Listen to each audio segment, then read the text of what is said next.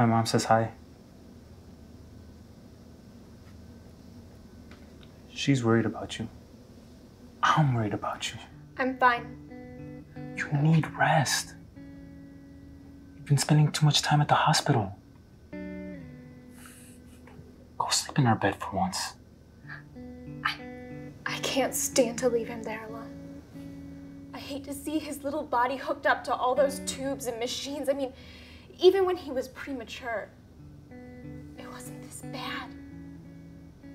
The doctors told us that we weren't going to have to deal with this, that there weren't going to be problems down the road. It's gonna be okay. Danny is tough for a 5-year-old. He gets that from you, you know. Leo, just stop. What? We need to be realistic about this. You heard what the doctor said. Danny is brain dead. You can't think like that, Bree. You never know. There could be a miracle. I'm done. I'm done praying for miracles. I spent the last 6 weeks praying for a fucking miracle and got nothing. We can't keep going on like this. I can't keep watching him suffer. What are we supposed to do now? We have to let him go. Let him go?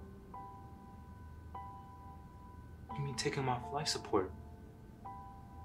That's all that's keeping him alive. He's not alive. There's a machine pumping my baby's heart, bringing air into his lungs, but he's not there. You're talking about killing our son. He's already dead.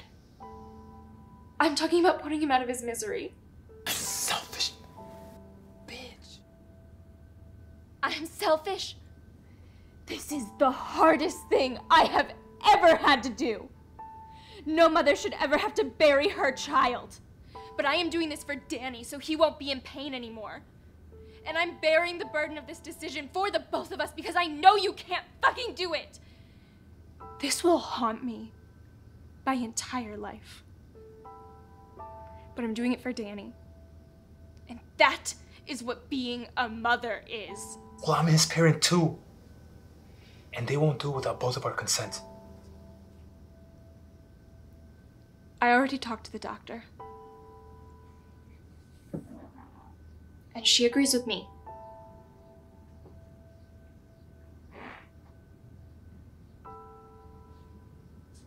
I'll get a lawyer. A lawyer? You'll destroy our family. You killed our son. And I divorce you.